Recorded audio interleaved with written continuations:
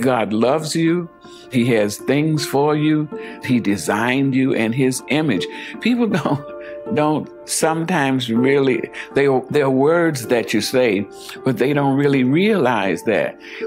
In God's image is imagination. The expanse of his imagination is my imagination too, and I have a right to use that imagination. So people always say, well, that was my idea. No. Ideas are just circulating in the universe. I think when you get in touch with the deeper levels of life in yourself, that you tune into a vibration that's present throughout the universe. It's a spiritual way of thinking. We are part of a movement called New Thought, which, by the way, no one has heard of. We're labeling things all the time, and it's funny that we even call this thing New Thought because it's been around forever. It's actually it's a process of remembering what we already know. It's all about our thoughts creating our lives and our being one with God. And there's nothing really new about it. It's just a new presentation of an ancient concept. It's known by other names or no name at all in many countries by many people. New Thought is not just about sitting and thinking. New Thought is about mind power, it's about heart power, it's about spirituality. It's actually about being one with the divine and raising your thoughts from a human egocentric consciousness, one to a divine consciousness. And in that expanded awareness is a new intuition, a new insight, a new imagination, new contexts, new meanings, new stories. Our belief is to give, to encourage, and to encourage a person to be the best person he or she can be, to be a person of love and harmony and peace and support and belief in the goodness of humanity.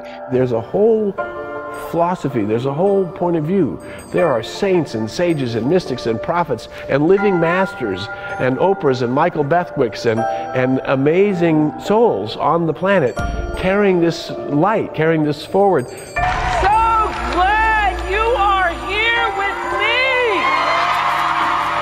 People may not even be recognizing that they're watching something about New Thought. New Thought may permeate almost everything because it is a chameleon and it's really compatible with almost anything and everything.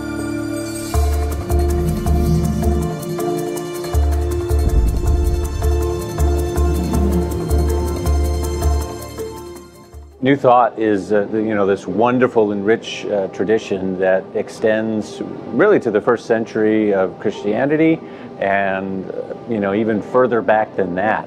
But it has its conglomeration of energies that occurred really within the 20th century of American history when the Transcendentalist movement kind of merged with the, what I call and define as the Mind Cure movement, along with progressive Christianity. And those three circles together mixed in a unique way in early American history in the 1800s. It gave birth to this thing that we call the New Thought movement now, which includes unity and religious science and centers for spiritual living and many other groups.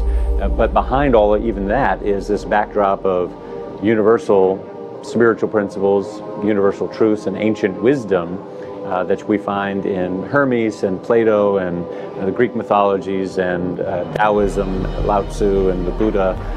So it's really a conglomeration of the great wisdom of the ages. It was in the 19th century that there began to be a revolution of consciousness.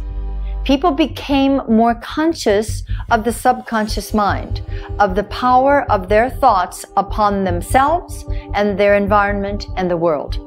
What you see in the late 1800s was the writing of these ideas began to be formed by Ralph Waldo Emerson and Henry David Thoreau and these people who gathered at Walden Pond. They began to write about these ideas of the mystical self, the transcendental self, the awakening self, as being not just for the mystics, but for everybody, and that there was a way to get direct contact to that. So that writing really began with the Transcendentalists in the late 1800s. Let's look at what was happening in Maine. There was Phineas Parkhurst Quimby, and he had been studying Anton Mesmer, who was traveling and lecturing in Europe, and it was then called mesmerism after him. The word hypnotism hadn't yet come about. He really sort of discovered that if people thought they would be better, then they would be better. You know, he used to use, it's so interesting, he started his ministry using magnets. And then he realized one day when he was going to do this healing demonstration, he forgot his magnets. And so he did the demonstration and it still worked. And so that's when he realized it's not the magnets, it's the mind. And Phineas Quimby came along and saw what Mesmer was doing and decided this use of hypnosis and mesmerizing to get to the subjective consciousness, to a level of consciousness that is underneath our conscious thought, is a way to heal. And so Phineas Quimby created a healing science about all of this. Now, Phineas Quimby is given the honor of being the man who brought New Thought to America. And he was originally a clock maker. He began to question, because of his own health, Phineas Quimby's, whether Jesus meant that you could actually do this for oneself. So he, while literally walking his horse and buggy, decided that he could heal himself. He invoked these very principles, healed himself, and then he began healing people. And that's why he became known as Dr. Quimby, not because he ever required a medical license, but because he kept healing people. People who, by the way, medically licensed people could not heal. Phineas Quimby took these principles and was able to actually create physical healing, overcame tuberculosis at a time when that was a death sentence. Well, Phineas P. Quimby was a very curious, as most New Thought people are, a very curious man who studied many things in order to find truth. He was on a search for truth. He learned from a man who was essentially a trance medium how to do hypnotic suggestion in terms of affecting a mental cure. And he took it to a more deeply spiritual level. He was able to access the subconscious mind and find the power not only of bringing forth what was in somebody's subconscious mind, but being able to positively affect them for their health and well-being.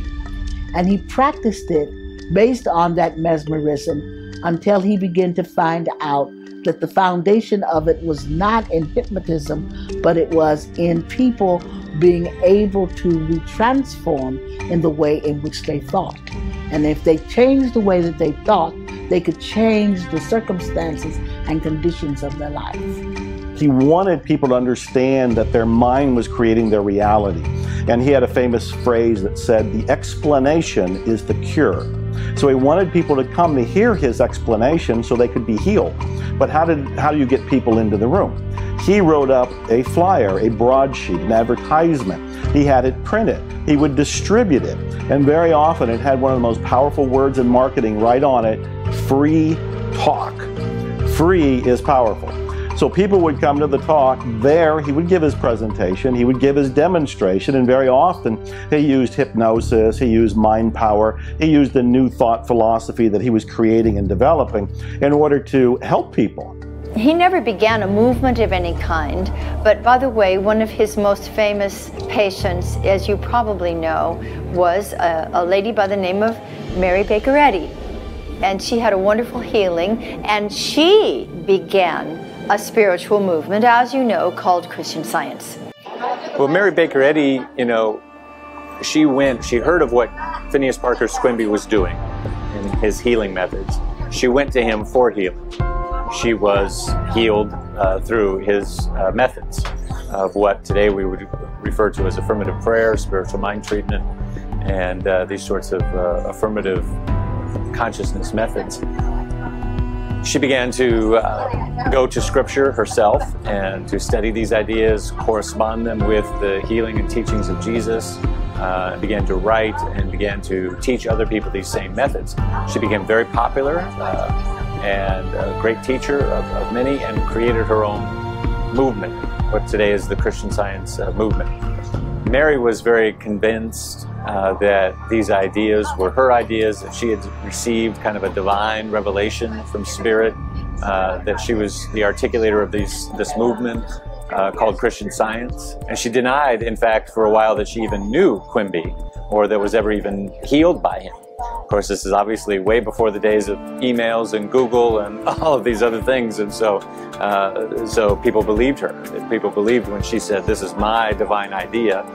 They took her at her word, and there was a big controversy after Quimby's death. They actually found letters that she wrote to Quimby thanking him for his healing work. So she eventually did admit that she knew Quimby, she knew of his work, but that hers was different and special. What happened within the Christian Science Church was an unusual piece of religious dogma, and that is that Mary Baker Eddy decided that these ideas were hers and not universal ideas, whereas where the other mystics, the transcendentalists and the like, who had been being made aware through their own evolution of these ideas, most of us have discovered, of course, that they belong to everybody. Christian Science came before any of the others.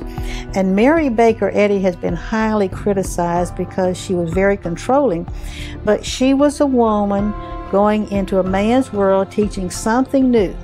But she was the one who took it out and created an organization. And if you ever read her life story, she went through some very, very hard times in doing it. Among her star students was a woman named Emma Curtis Hopkins, who became the first editor of the Christian Science magazine. And Emma had some of her own ideas, also being a very brilliant woman of the 20th century. And instead of just publishing what Mary told her to publish, Emma began to articulate some of her own ideas and put some of those ideas in the newsletters. And that became very controversial for Mary. So Emma was excommunicated by Mary Baker Eddy, as well as many other individuals were. Several of her teachers left Christian Science and became independent teachers. So there was that influence in the early New Thought movement that had come from Christian Science, and then the teachers who left became independent thinkers and teachers in their own right. Emma Curtis Hopkins and Mary Baker Eddy went their separate ways. Emma Curtis Hopkins has now taken Mary Baker Eddy's ideas with Quimby's ideas that actually can trace all their lineage back to Plato and before, all of those ideas, and she began to teach ways that people could change their lives, ways people could heal their lives. Emma was infamous for saying that all is life. All is life. There was such a pure, direct, absolutist ideal about Emma in terms of the power of mind. And so that kind of influence went off in its direction and spawned a whole nother amazing offshoot of New Thought. And they included Charles and Myrtle Fillmore, who founded Unity, Melinda Kramer, Nona Brooks, and others who founded Divine Science, and eventually Ernest Holmes, who founded Religious Science. She also had various writers, New Thought writers, including H. Emily Cady, who wrote Lessons in Truth for Unity, Ella Wheeler Wilcox, who was a writer, and a number of other folks.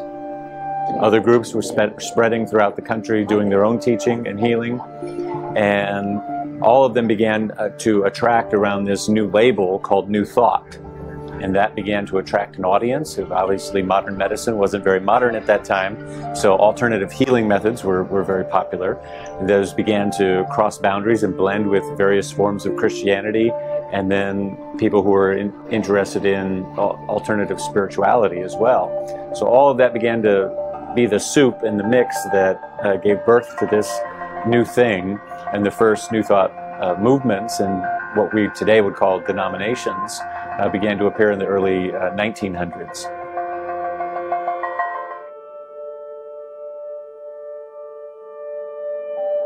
The divine science movement really has two streams of thought. Melinda Kramer begins teaching these ideas very early on in San Francisco, which was her home. Melinda Kramer had been an invalid and had been under medical treatment for 23 out of 25 years by being an invalid. She got tired of this and she refuses more treatment, and of course her friends are all upset. And she says, is there any power in this great universe that can heal me? Well, magic words or something there, because she has this revelation and she understands things that she's been taught about God. She realizes omnipresence. It was a tremendous revelation. And she was totally healed. And her friends couldn't believe it. You can walk upstairs by yourself. You can sit up all morning. So they didn't believe it at first, but people understood. They saw that she was healed, and people started coming to her for healing. So she did healings. This was in 1885, about her, when she had her revelation. So by 2 years later, 1887, she started teaching because people wanted the teachings, and she called her teaching divine science. Switched to Pueblo, Colorado. In 1887, Nona Brooks and her two sisters were living there in Pueblo, and there was a lady who was very ill, and she went to Chicago for treatment. One lady says, go to Emma Curtis Hopkins. So she goes there, sits in her classes, and is healed. She goes back to Pueblo, all excited about this new teaching. She starts having classes. On the fourth class, Nona has this similar type of revelation like Melinda Kramer had. And she is healed financially, physically, emotionally. She is really healed. So then they start teaching. So there's 2 years between Melinda Kramer's and Nona Brooks, and they, of course, didn't know each other. When Melinda Kramer is traveling teaching, she goes to Denver. The Brooks sisters go to listen to her, and they find out it's exactly what they're teaching. And they're thrilled, and so they ask if they can call theirs divine science. And Melinda Kramer says, of course. So you have divine science in two places. And the movement really has those two streams, so that the movement really continues with Nona Brooks. Emmett Fox, of course, was one of the more successful as far as drawing numbers of people, New Thought teachers. He started in New York City, and at one time he was in the Hippodrome, one of the largest auditoriums in New York that seats over 5,000 people. And when that was torn down to make room for some reconstruction in that area of New York, he moved to Carnegie Hall and filled that every Sunday for years. But he was very open and very universal in his approach, and of course his books still selling in good quantities even today. So we had first Christian Science, Divine Science, Unity, of course the Fillmores.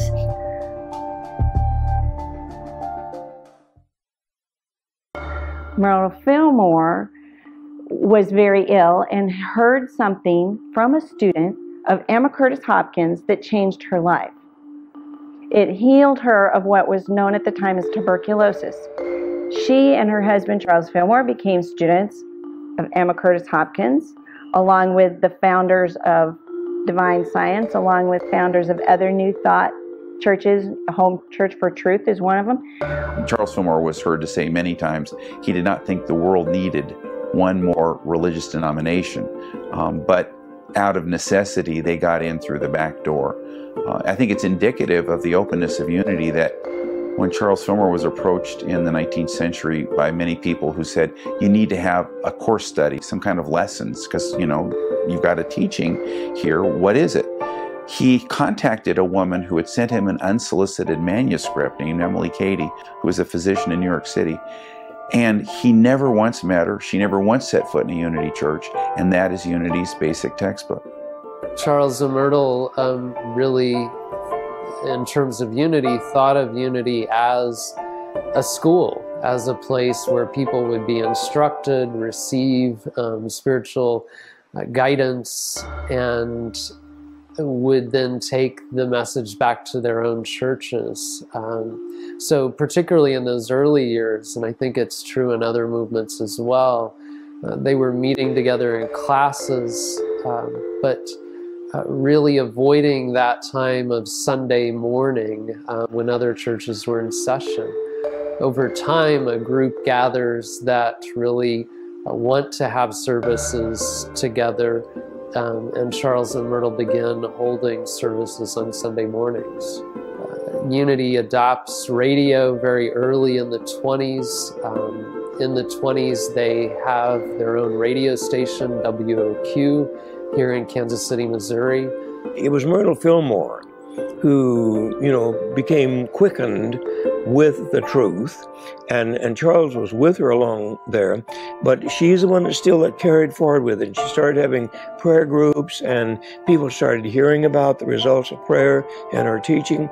Well, see, Charles Fillmore was a successful businessman and said, let's start printing stuff. So he was the one that brought that aspect into it, and that's just how it kind of started.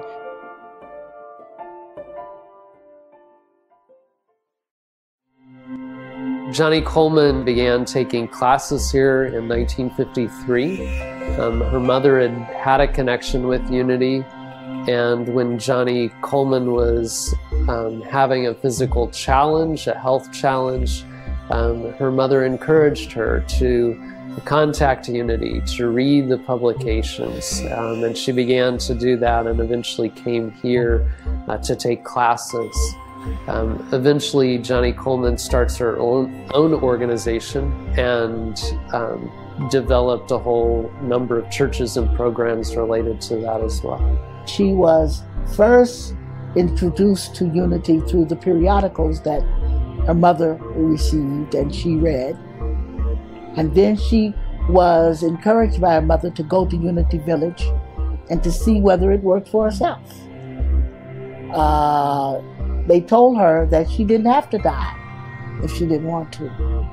And of course, she was a young woman and did not want to experience that part of her life.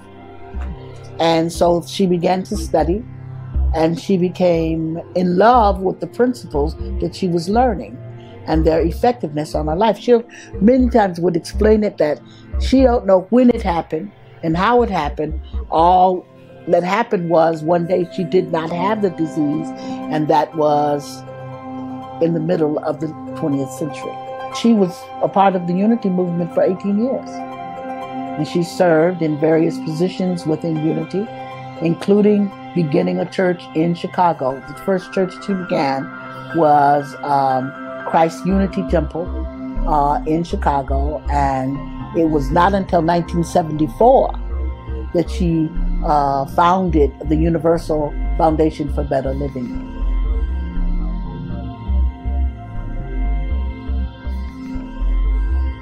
And so all of this was happening in the 1860s and on up. And so who were the latest kids on the block? We were in the early 1900s. And so Ernest Holmes had studied all of this. He studied Christian Science. He studied, of course, was raised with the Christian Bible. Then he began studying Emerson and Troward and the Bhagavad Gita and the Upanishads and Eastern philosophies. He read poetry. And he discovered Ralph Waldo Emerson, and he discovered Judge Thomas Troward.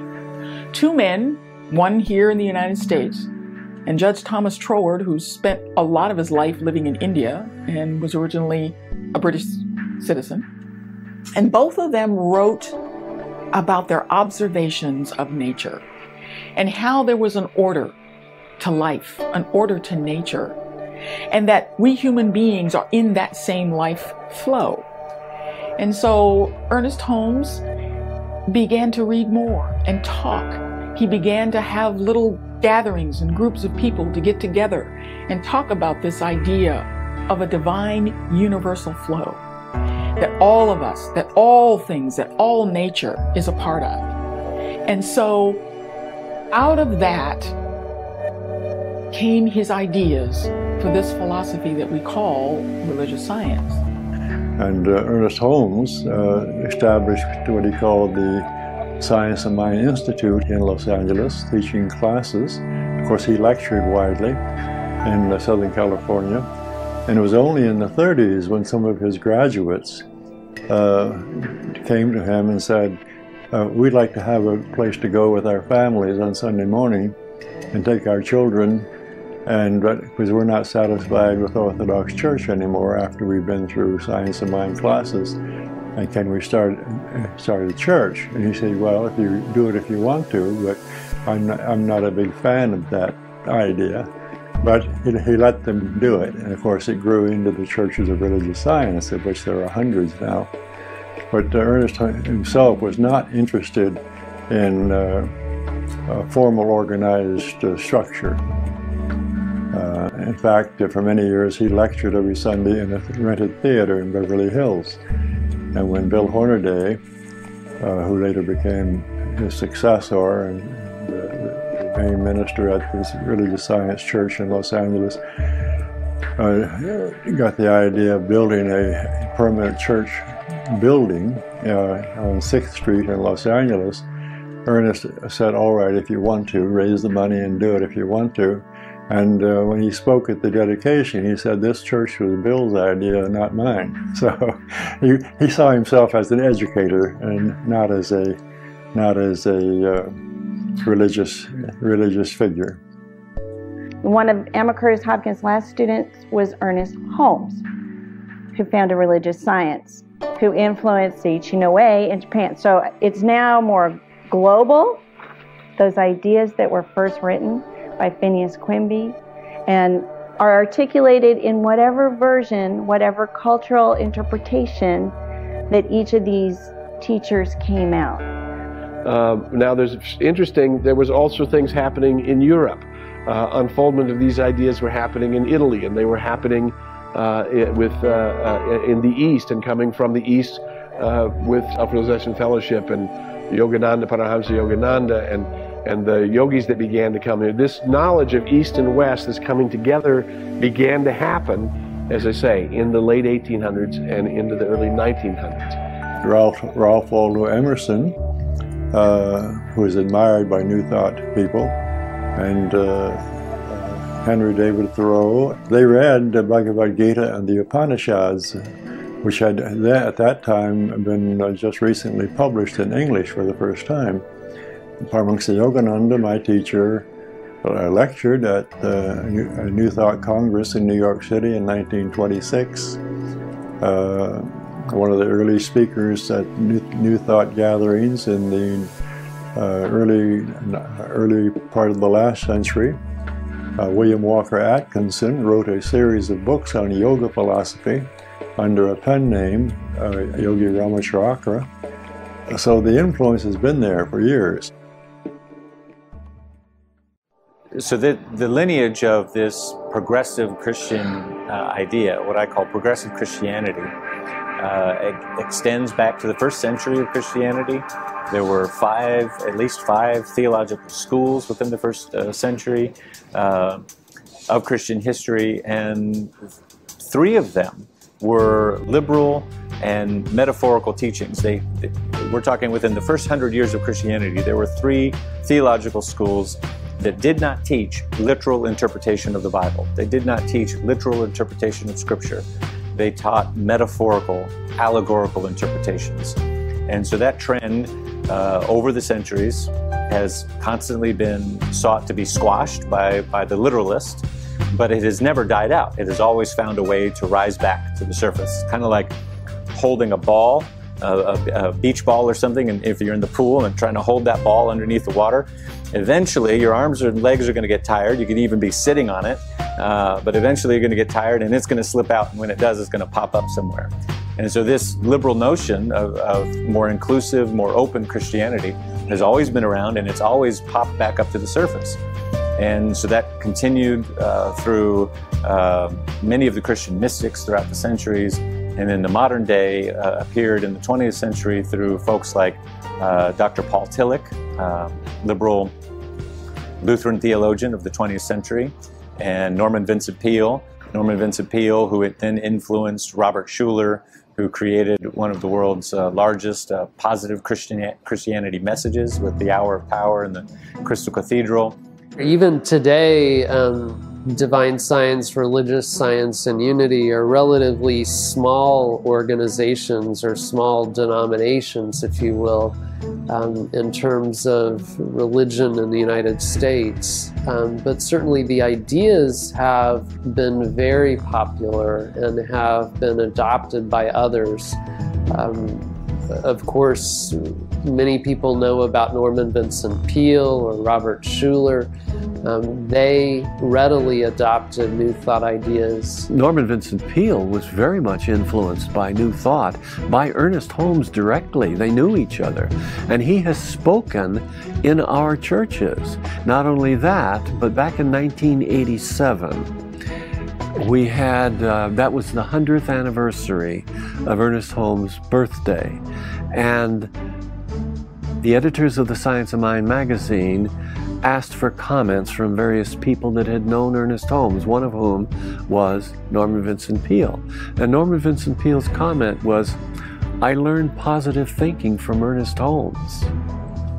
Norman Vincent Peale was ordained in a fundamentalist church, and then when he was installed in the Marble Collegiate Church in New York City, Dutch Reformed, he was not satisfied with just talking with the regular members every Sunday, and who seemed content to come for a traditional service.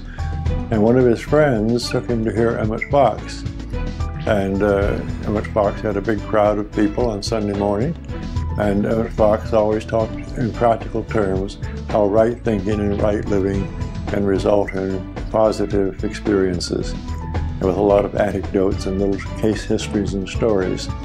And Norman Vincent Peale was impressed by his presentation and adapted that method of teaching, and his ministry began to grow. And then he wrote his book, bestseller book, the first one, The Power of Positive Thinking. And then years later, Bob Schuller, who was also a member of the Dutch Reformed Church, was impressed by Norman Vincent Peale, and they became friends, and Bob Schuller became a protege of Norman Vincent Peale.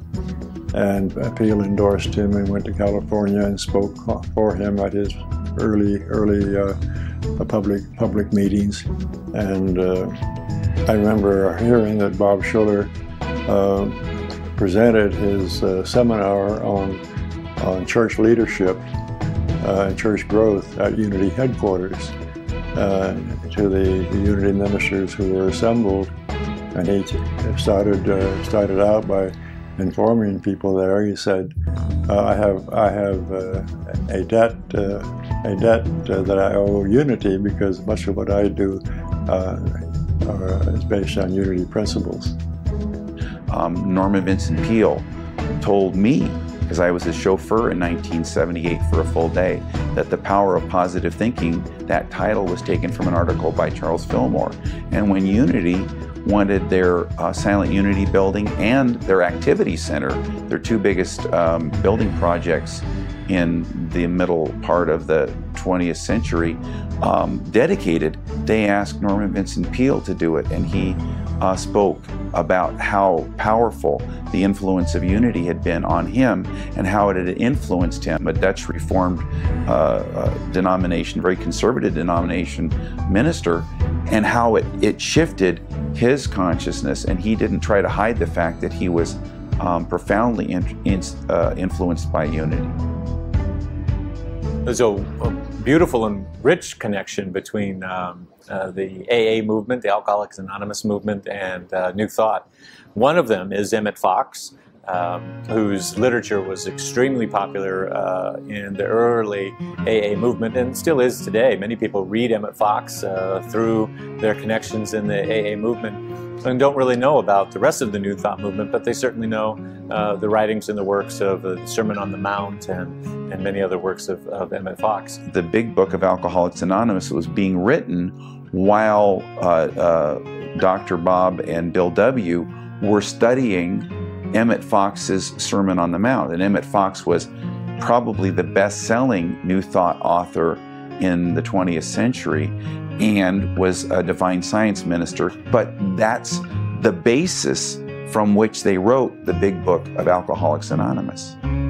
Even Ernest Holmes saw and looked at an early edition of the big book before it was published and gave his thoughts on it. Well, there's a lot in 12-step programs about cleaning up the past, about making amends for wrongdoings, and clearing out all that negative energy and emotion. And so I have to practice forgiveness. I can't hold on to the old outmoded ways of thinking and behaving and feeling and expect to grow or expand. And so another thing that seems to be an overlap between a recovery program and New Thought is the emphasis on a daily spiritual practice. I've been encouraged in both recovery and in New Thought to meditate every day, to pray every day, to have some sort of conscious contact with a power greater than myself every single day. Another connection that AA has with the New Thought movement is through Emma Curtis Hopkins. Emma Curtis Hopkins' ministry was handed over to a woman. Her ministry was called the High Watch, and they went out and bought a farm, and it was called the High Watch Farm. And its purpose of that ministry was to continue the legacy of Emma Curtis Hopkins' work, to keep her writings in print and her teachings out there. Bill W. and his friends that were helping launch the AA movement went to this farm on retreat and began to exchange information and literature and sharing of ideas. And eventually the woman who ran that ministry, the High Watch ministry, turned it over to the AA movement. And it became the first retreat and recovery center, and still to this day is operated as a alcoholic recovery and treatment retreat center that you can go to. And so there again we see the influence of New Thought through Emma Curtis Hopkins and through Emmett Fox influencing the AA movement. When you begin to follow these traces, you begin to see this web that opens up, and it's just one door after another, all of these spider web connections, and the world really is connected, and that which bridges all of it is simply consciousness.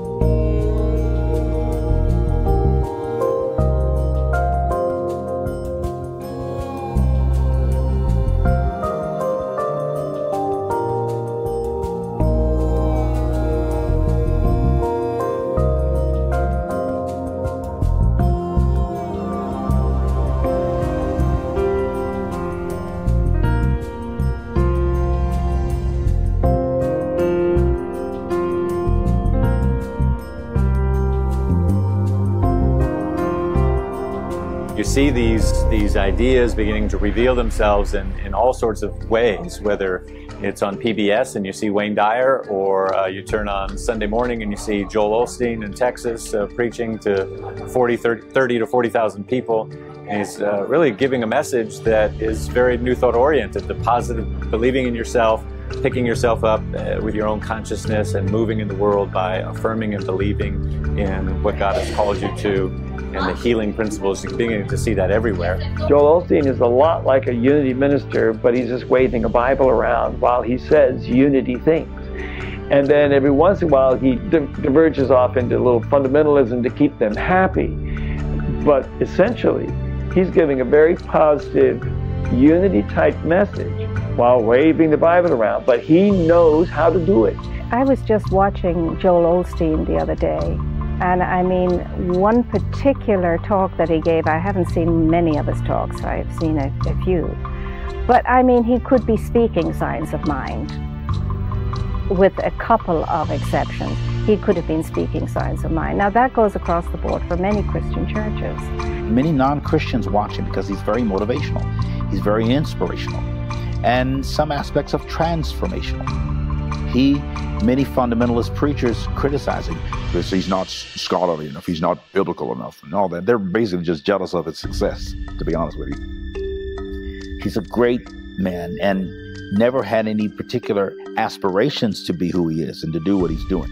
But now that he's into it, I think he's shifting into the newer expression of Christianity. There's a new spirituality and a new Christianity coming on the scene. There's a global shift in religious sensibilities, and he's part of that. It's not by coincidence or accident that those connections are happening. So in the case of Joel Osteen, for example, his father was very good friends of the Unity movement and of a successful Unity minister in Texas, just down the road from him, Howard Caesar. They were friends, they knew each other, and so Joel today very much knows the New Thought literature, and you see the influence of that in his teachings. Joel is sort of an example of a larger picture of evangelicals, Pentecostals, the Word of Faith movement.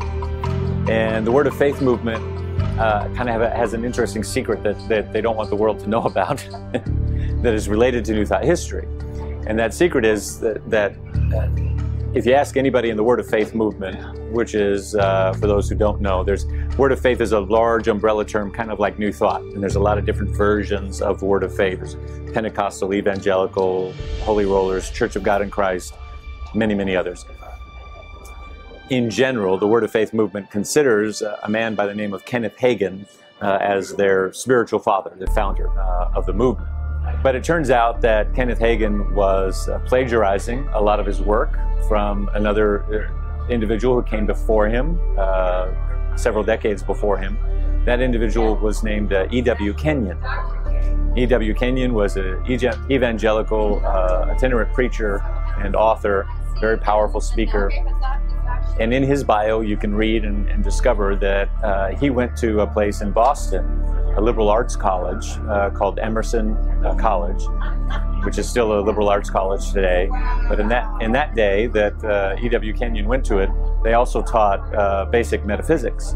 He, earlier in the 20th century, wrote criticizing New Thought metaphysics, and yet it was obvious he kind of liked what he heard. And in his own books, he put a good dose of that in it and subtly reinterpreted Pentecostalism. E.W. Kenyon really is the spiritual influence to Kenneth Hagin, who is by many considered the father of the Word of Faith movement, which is the hands-on healing, the big tent revivals, what you see in the coliseums and arenas around.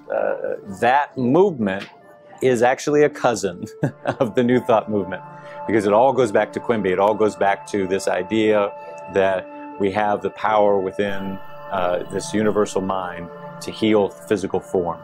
Now, what happened was this split.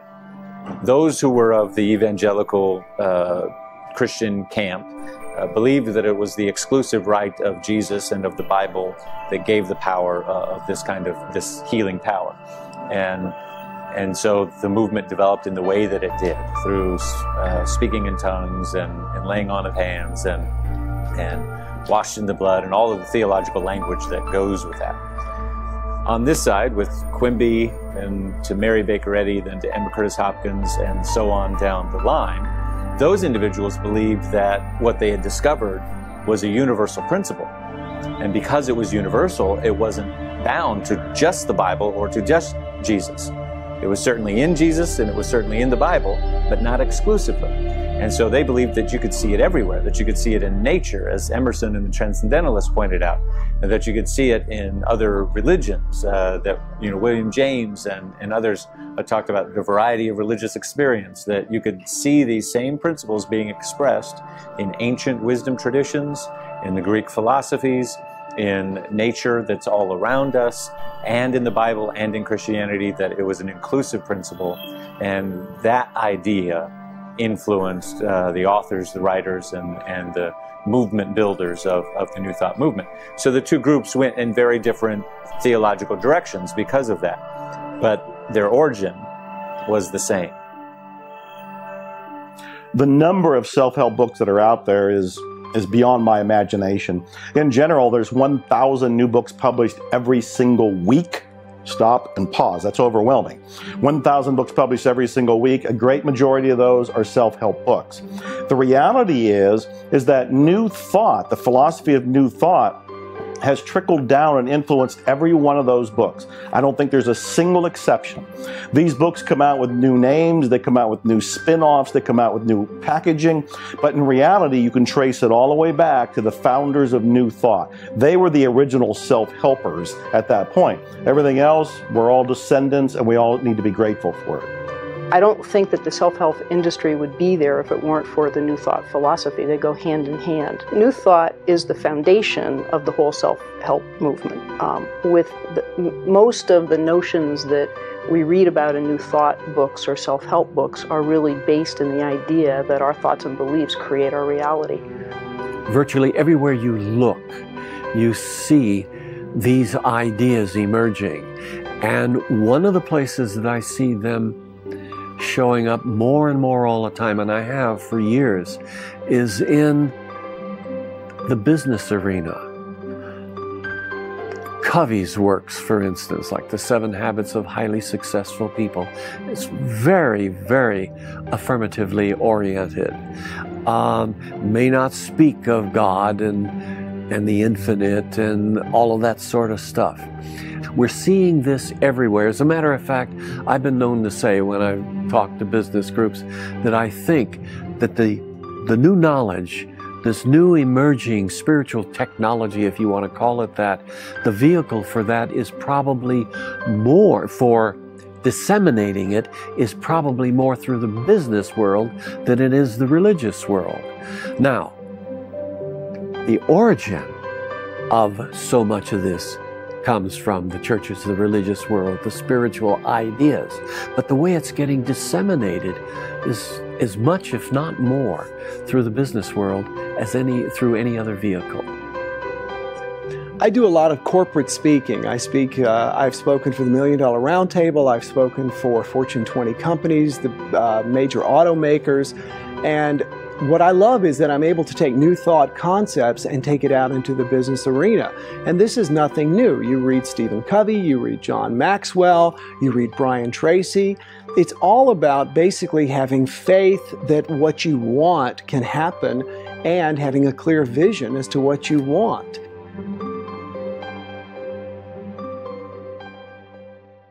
In 2006, I was doing a book series based on Edwin Gaines' book, The 4 Spiritual Laws of Prosperity. And one of the things she recommends is that people try and go 21 consecutive days without complaining. People say they want more abundance in their life, they want better health in their life, and yet they spend so much time focusing on what they don't want, as evidenced by their complaining.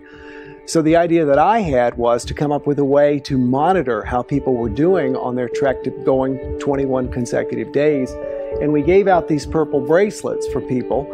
And the idea is put it on either wrist, and every time you catch yourself complaining, you take it off one wrist and you switch it to the other wrist. And when you do, you're back on day 1, and you switch it back and forth until you go 21 consecutive days without complaining.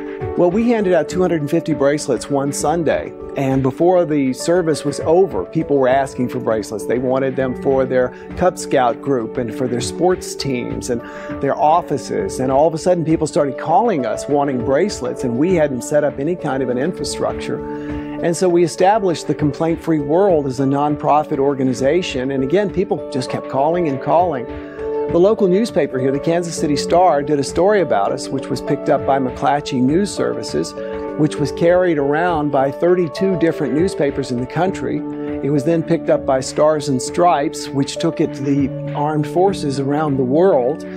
The Los Angeles Times flew in and did a story about us. George Lewis from NBC saw the Los Angeles Times story.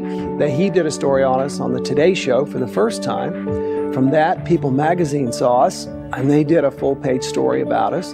And then the Oprah Winfrey Show saw it. And of course, from Oprah Winfrey, then it went out to the world. And in 2010, Oprah Winfrey's magazine, O Magazine, in South Africa distributed one of our complaint-free bracelets with their magazine to everyone in South Africa who subscribed to the magazine. I wrote a book about the concept and it became an international bestseller. In fact, in 2009, it was the biggest selling book in all of China. In 2009, it was the second largest selling book in China in 2010 and continues to stay on the bestseller list in China 3 years later. It also was a #1 bestseller in Korea, Taiwan, and Japan. I got an email from a woman out on the West Coast. She said she wanted to come and see me in Kansas City. She flew here and came to where I was and told me that she and her husband had filed for divorce, and that she then read about the Complaint-Free Challenge and she decided to give it a try, and she simply decided not to complain to him or complain about him. And she flew all the way out here to tell me that it had saved their marriage. They had dropped the divorce proceedings and they had decided that they were going to stay together, and she said it was like being on a perpetual honeymoon. A company was combining 2 of their sales offices into one statewide office. And what the managers there decided to do was, rather than trying to get the employees not to complain, the management alone decided to do the 21 challenge. They all got complaint-free bracelets, and they began to support one another in their path to become complaint-free. At the end of the year, they had a record year in sales simply because management changed. The people all beneath them sensed the new positive environment, and that got them more excited and they did better in their jobs. So we were getting close to having the 6 millionth bracelet, and we wanted to give it to someone who had inspired us. And Dr. Maya Angelou's quote, "If you don't like something, change it. If you can't change it, change your attitude," had been sort of our unofficial slogan since we began. And so our board decided that we wanted to give the 6 millionth bracelet to Dr. Maya Angelou. So I started telling people we were going to give the bracelet to Dr. Maya Angelou. I don't know Maya Angelou. I don't know anybody who knows Maya Angelou. And yet I went around telling everybody that that's what we were going to do. I contacted my literary agent. He knew no one who knew Dr. Angelou. I contacted my publisher at Random House. He said they had tried in vain several times to contact Dr. Maya Angelou and couldn't get in touch with her. And yet I just went around and continued to affirm and to tell people we were going to give the 6 millionth bracelet to Dr. Angelou. One day I mentioned to someone that we were going to give the bracelet to Dr. Maya Angelou, and this person happened to say to me, "Tell her I said hi." And I snapped my head around and said, "Do you know Maya Angelou?" And she said, "I used to book her when she was speaking." And she says, "I've stayed in contact with her assistant." So she called her assistant, asked if they would be interested, and I contacted them. And Dr. Angelou was gracious enough to invite her out and allow us to spend the afternoon with her in Winston-Salem, North Carolina, in her home. It was one of those things where we just set an intention and we left the details to God, and it just works. The fact that New Thought doesn't require specific religious beliefs enables people to secularize it, and I think Oprah Winfrey and Deepak Chopra and others have done that. We know who Oprah's teachers and influencers are, and we know who their influencers are, and we find that, of course, that New Thought is at the root of those things. She has a long friendship, maybe a mentorship with Maya Angelou.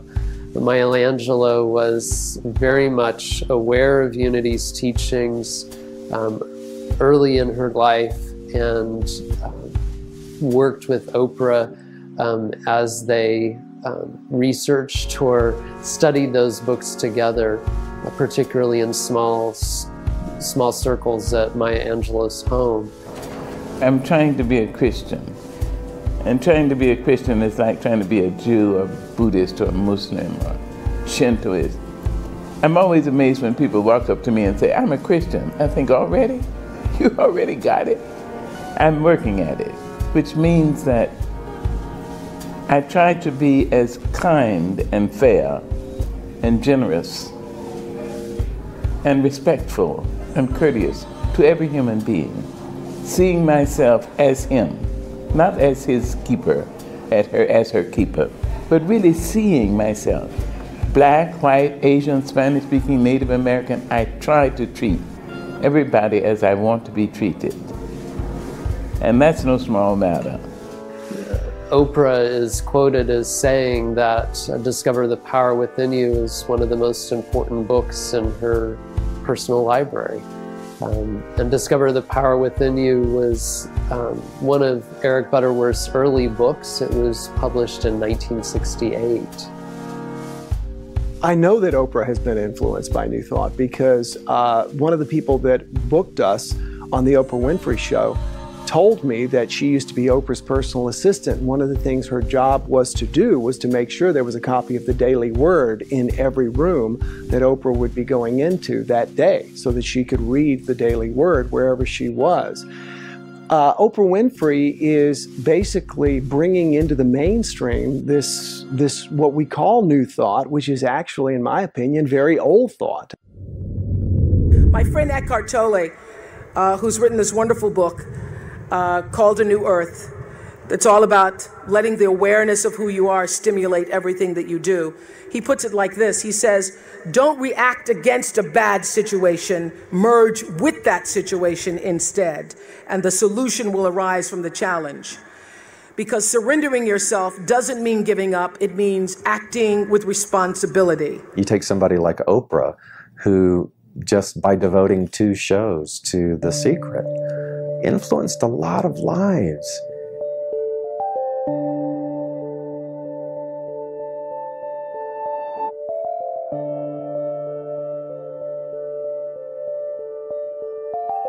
I say The Secret was a powerful tool. Every time that we showed that movie in this church, the church was packed.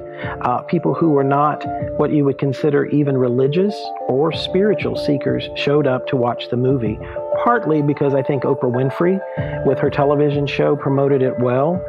I'm extremely thankful for The Secret. I think that it is what brought this kind of reality, this thought, this belief to the masses. I love the movie The Secret. Whether I was in it or not, I would tell everybody to watch it. And why? It introduces people to the law of attraction, which is an aspect of New Thought thinking. And the critics who say that it doesn't tell you everything about New Thought or about the law of attraction aren't really thinking this through. It's only a movie. It's only an hour and a half long. It's designed to introduce you and do no more than introduce you to the law of attraction. It does it perfectly. What did it do to the planet? It's helped awaken the world. I've been all over the world because of The Secret, and people are excited. They're being enthused, they're being empowered, all because of a movie and a book that on the basic level just introduces them to an idea. But what an idea and what an introduction. And how exciting that it reached people, that it gave them a new thought, you know, that there was more, that maybe they had some control in their lives. And I'll tell you personally, I love that movie came out because my sister Lori, I love that day when she said, you know what, I heard of this movie called The Secret, and you know that you just use your positive, you know, thinking to attract the life that you want. I'm like, oh my God, Lori, that's what I've been trying to tell you for, you know, the past few years. It wasn't new for us. We know The Secret. That's all we've been doing all year. The lady that wrote it was new for her. But when it was introduced, it took the world, you know, it took a lot of people.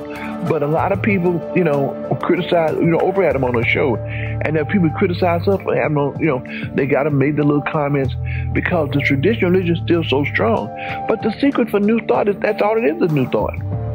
When The Secret first came out, I had the paper, I think it was the paper in San Francisco, called me and said, hey, you know, aren't you guys threatened by this? And isn't it going to be very competitive to your teaching? I said, no, thank God. I said, what do you think we're here for? We give birth to these things. You know, we're grateful that anybody will take any part of it and bring it out, and it may help to meet needs at a certain level. If I had to define the law of attraction in one word, I would define it as alignment. And what I mean by that is your thoughts, your beliefs, your actions and your intentions are all in alignment with each other.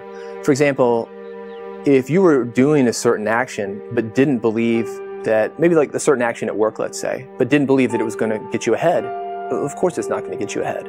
And if you had a belief maybe that you could get ahead but didn't have the alignment of your actions, you're not going to get ahead either.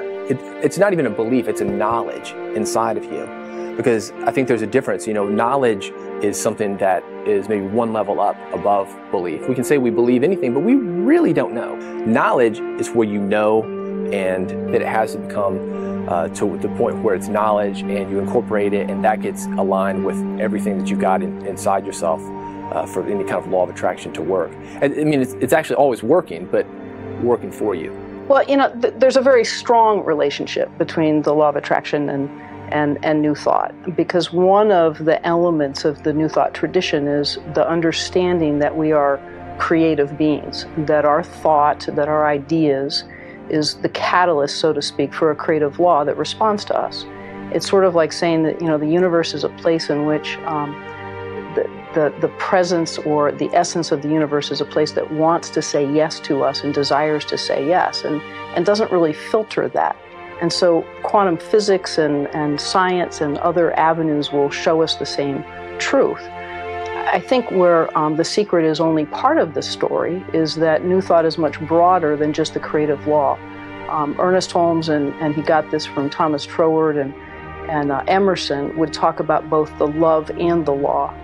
And I think that part of what happens is, as people step into New Thought, the first thing that for many of us kind of hooks us and says, wow, this is really powerful, is beginning to realize that we don't have to be victims in our life, and that we can co-create and tap into a power that is very, very powerful, in fact, all-powerful.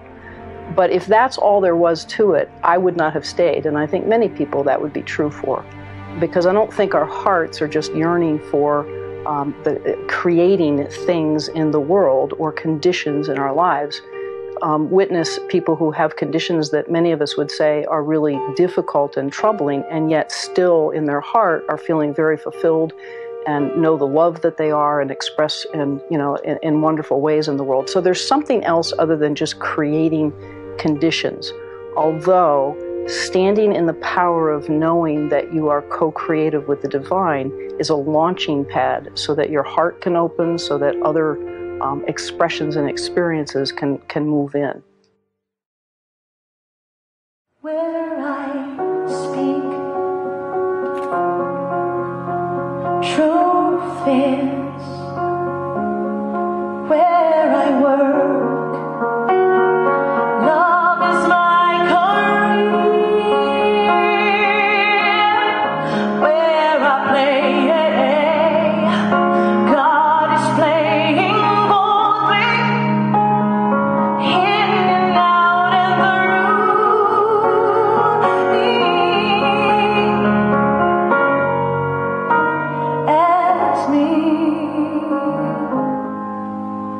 The Parliament of World Religions was in Melbourne, and Association for Global New Thought brought together all of the different New Thought faiths, and as one unified voice we went to Melbourne to say, like, hey, here we are, we're one of the faiths. And the highlight really was when as the Agape Choir with Ricky Byers-Beckwith, we shared the music, and because all of the Agape Choir members couldn't make it, this choir now was filled with, artists like me, reverends, and spiritual leaders from all these New Thought communities. This is what our choir was made of. And here we sang our deepest, most held beliefs, about our oneness. You could just see this audience of 1,000 people from diverse faiths feeling the music, feeling that oneness, feeling all the things that we talk about. And I feel like the music was able to create the space for what we believe, all these beliefs we have about oneness and love and the connection. It happened that night, and it happened through music. And it was so moving because all of the reverends around, I could see people were crying, in the audience, and also us in the choir. And, to see the, Sikhs stand up and the Buddhists, get their groove on. and just really surrender themselves to this moment, it was priceless. It was really priceless. Yeah. You can get a group of people in a room who suddenly are disagreeing about a lot of things. Ask them to sing a song together, and suddenly you've unified that group. It's like the thread that can pull us back together. I often think that music is one of the most powerful ways we have to pull all of us together, no matter what we believe, where we are, or what corner of the world we live in.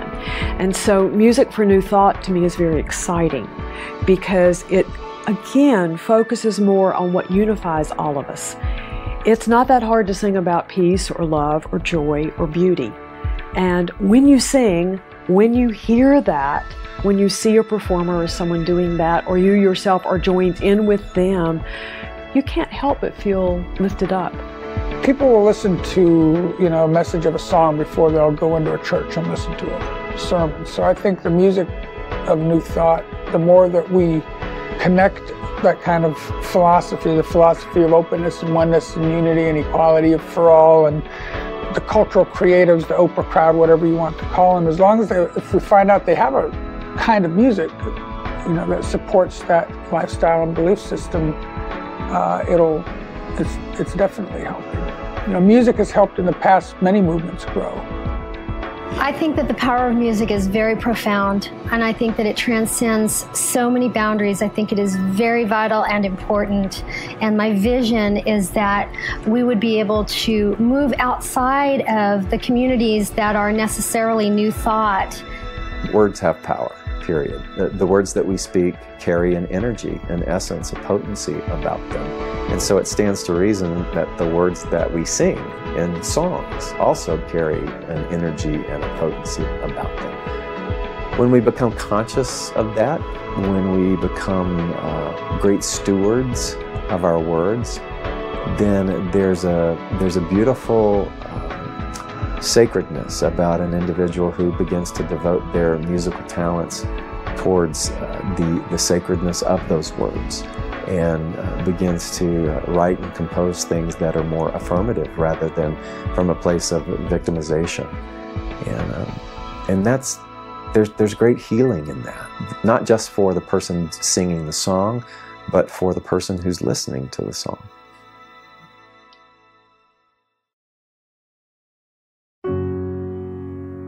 Silent Unity is a 24/7 prayer service at Unity Village, which is located outside of Kansas City, Missouri.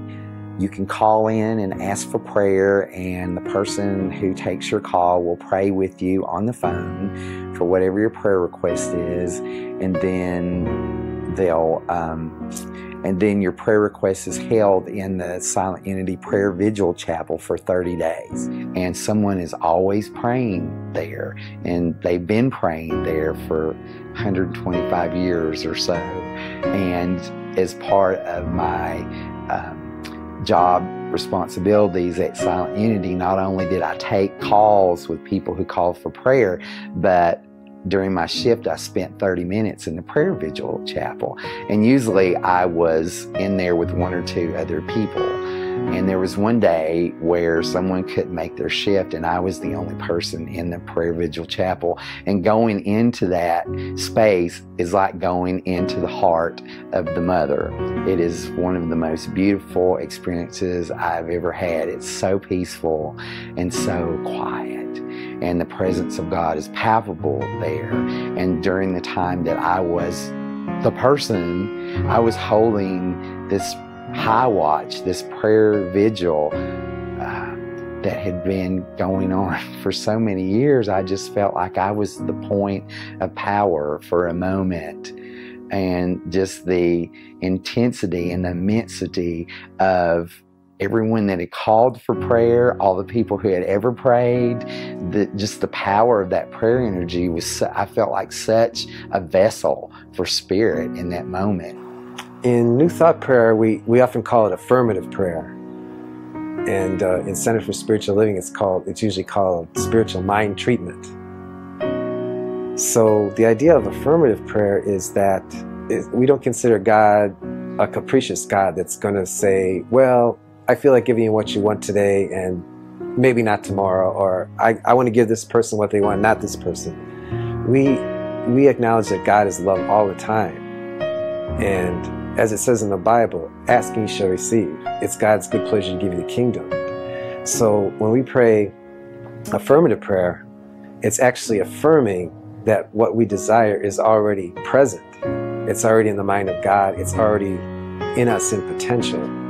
So if there's a healing or a physical healing, a healing of a relationship, material prosperity, guidance, anything, we acknowledge that it's already ours. We pray affirming the truth. I affirm that my life is good. I don't ask it to be good. I affirm that it is good. So instead of saying, God, please give us a beautiful day, I would say, God, thank you for giving us a beautiful day. Thank you for the blessings that we have.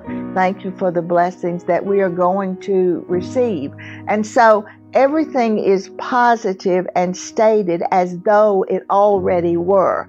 Prayer to me is a communion with God. I don't always go to God begging. I go to Him for the pleasure of being with Him.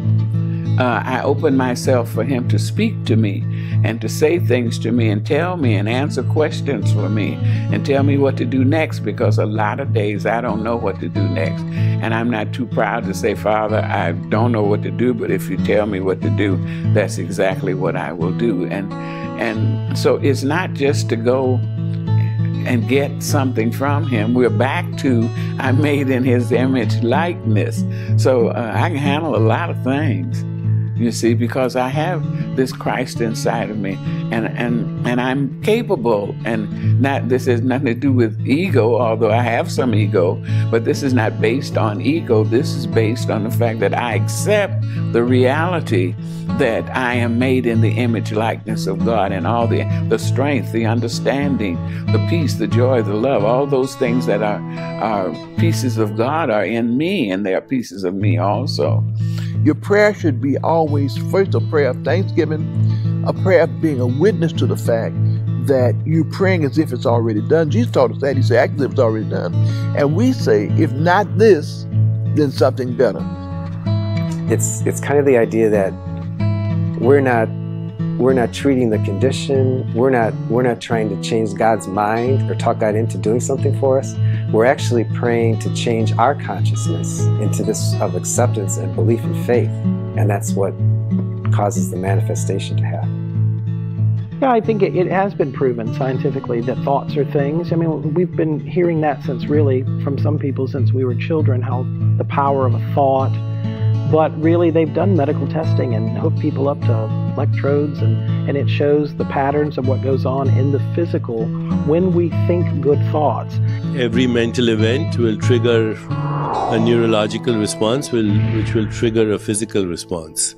As I think, so I am. What I expect, I experience. What I'm feeling is creating something. That every single thought is an act of creation. And when I couple feeling with it, then I can be certain sure that what I'm creating is going to come through, and come through indeed. Well, that's what a new thought is about. You think something different than what you have always thought. Whatever you're holding in consciousness, whatever you think about, that's what you're going to get in your life. If you can understand, know thyself, which is something philosophy and religion say, you discover the power of positive thinking. You'll be going towards good health, mental health, intellectual health, as I call it, and physical health. I mean, all go together. I mean, you can't have physical health if you're having bad thoughts all the time. It's all integrated. It's knowing that regardless of what the doctor says, you're a spiritual being, and that spiritual part of you, that when you connect with that, you could have a miraculous healing.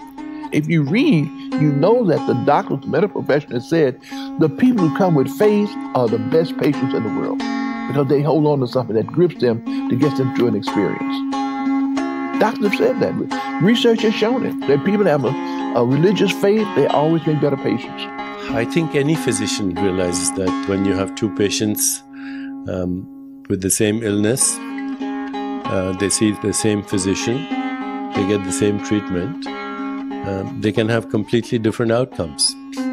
Your body is not just a physical machine.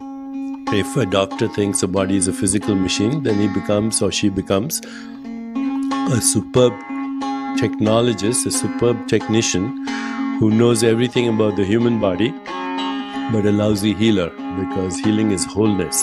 You know, the word healing, holy, wholeness comes, health, it all means the same thing.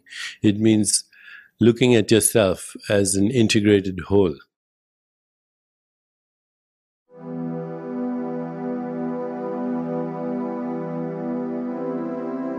I had an aneurysm to rupture in my brain while I was doing the Johnny Carson show. For 2 days, I didn't use anything because I was unconscious. But it is what I knew, the knowledge that I had, because that kept me alive. And let me say this, I had marvelous attention. I had wonderful doctors, nurses. My family was of a healing nature for me. I had all of the things that I needed from the human side. But when the doctor would come to my room every day and explain to me why I had to die, I would have to resort to the God inside of me, and I have to remember that my God is a healer. I would have to remember I don't have to die because you said so. You ain't got nothing to do with how long I live. This is between God and I. And I had something to fall back on because of the training I had had. But it was the Christ inside me that healed me and made it possible, because from what they said, I was supposed to be dead before I hit the floor. You see, that was their opinion. And they had studied, the doctors had studied many years to tell me that. And I had to just not believe any of their study points or any of that. I had to believe that God had things for me to do, and He was a healer, and He would bring me through. And He did. If there's a need or a challenge or something critical in your life, you can get a new idea about that. Now that's what the kingdom of God is within you, the goodness of God. A new positive idea. One of healing, one of peace, one of illumination, one of prosperity, one of order, one of harmony. There is a spiritual counterpart within you that you can call upon to help address this need in your life. Now that's pretty much part of the heart of New Thought. I personally believe you can be a member of any religion or any philosophy and still use New Thought, because New Thought in many ways is a psychology. It's a metaphysics of thinking. It's about thinking in a positive way. It's about controlling your thoughts. It's about having goals and visions and using the power of belief. I can't think of a single religion that would be against that. So New Thought can be within any belief system that you might already have, and probably empower it and multiply the power within it without changing or violating or doing anything that's against the religion. What's amazing about New Thought is that it doesn't just say like, okay, here's the box and this is what we believe God is. No, you know what? It's a hand like this. It offers, there's an open space. It just says here's an open space of maybe what the divine could look like for you, an expanded version. That's the difference in New Thought. We're giving you a how-to, and that's the key. Well, I like the usefulness of it. It certainly speaks to mystical concepts, of course, but by the same token, it's incredibly practical. It's a positive message, and that it brings the idea that we really can create a better life to us. And that is a basic element of what we teach in our New Thought world. Knowing these principles, I have to say, have improved my life dramatically.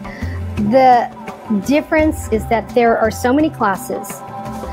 There is just this wealth of great teachers and spiritual practices that really integrate into a life in such a way that you can really begin to experience peace and wholeness.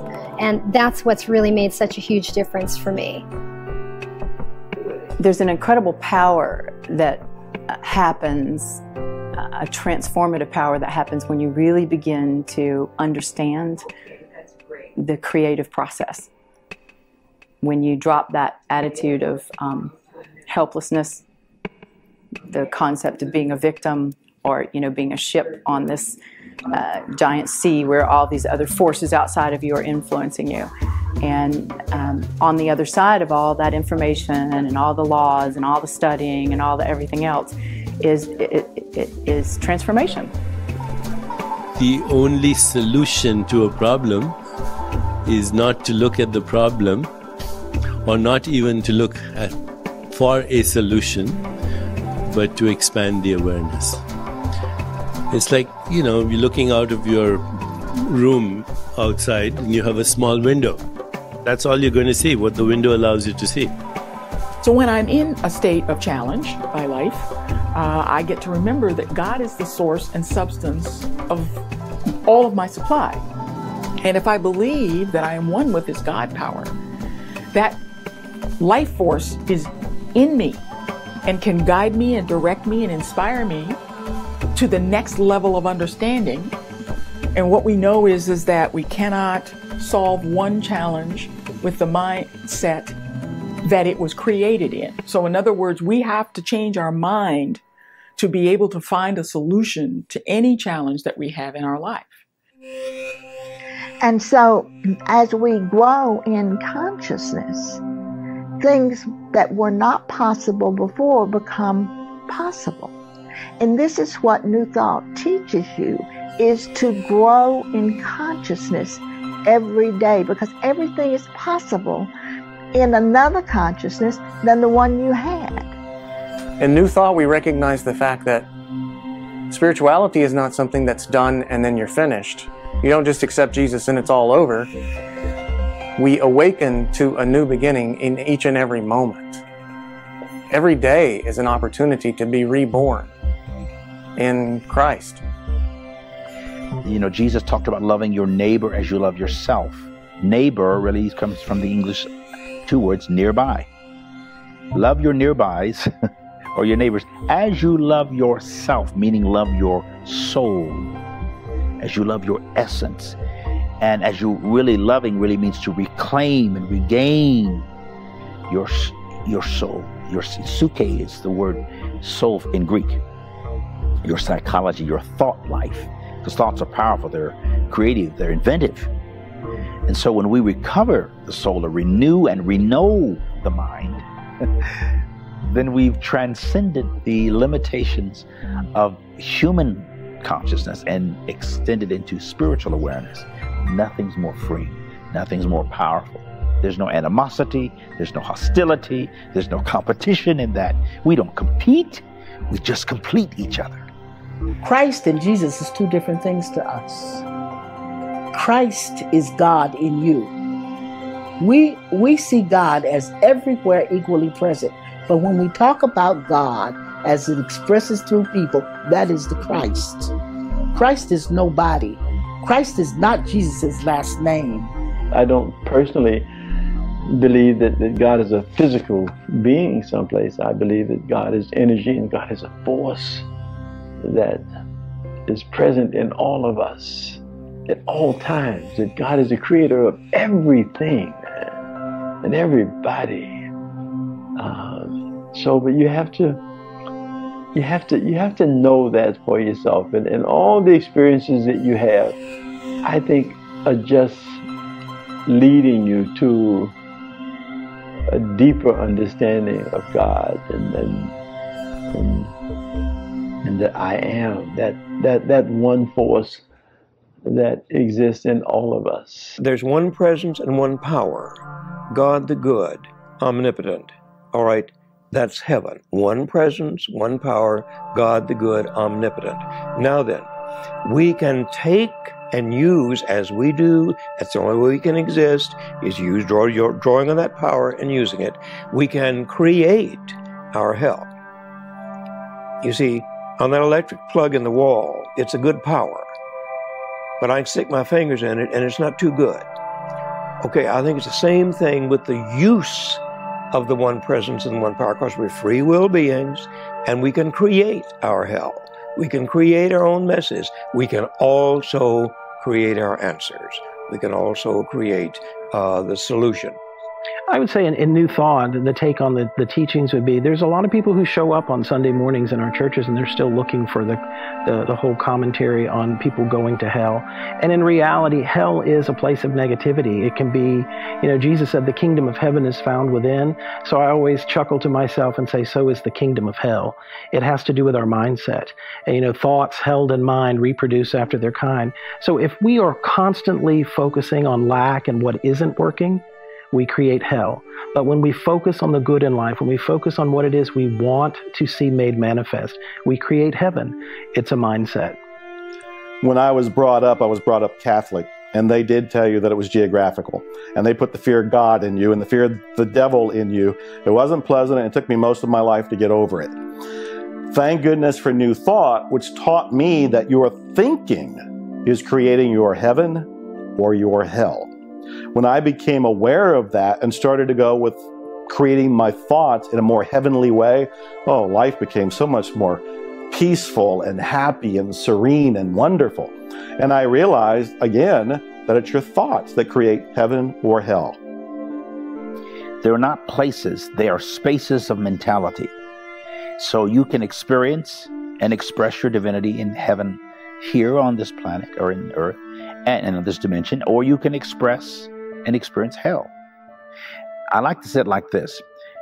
What if there were no right and wrongs, good and evil, just choices and decisions with consequences? A consequence or sequel.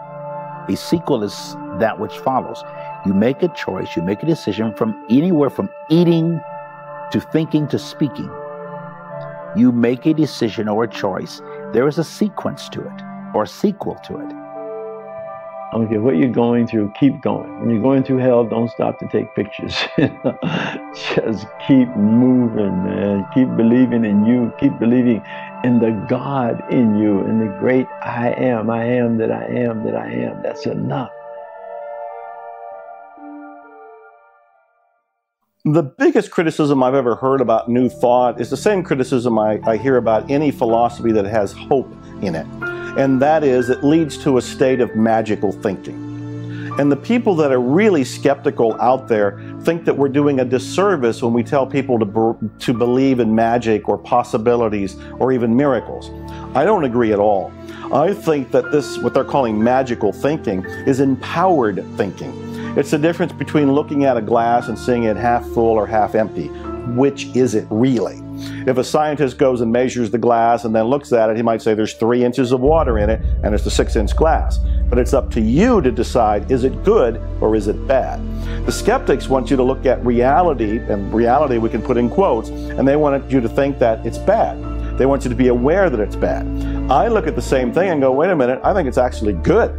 I can stay lubricated, I can stay hydrated, I can make a difference with this, I can probably cook something with this and feed myself. So there's wonderful reasons to look at the positive. I think that New Thought is empowering us to be able to transcend reality into a divine degree where we create magic and miracles. When we look at this reality and we don't see the potential there, then we're more or less victims. We play with what we see in front of us, we react to what we see in front of us, we don't respond and we don't create. So I don't believe that the criticism about New Thought being magical thinking is actually valid.